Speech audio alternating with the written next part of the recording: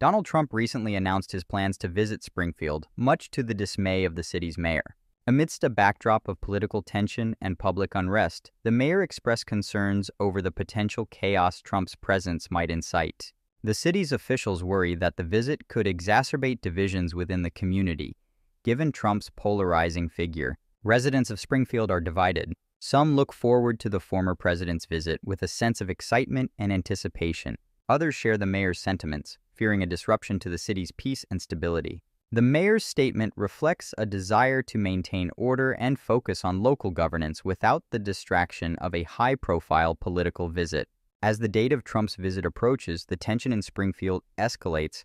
The mayor remains firm in his stance, urging the community to prioritize unity over division. For many, this visit could redefine the political landscape of Springfield for better or worse.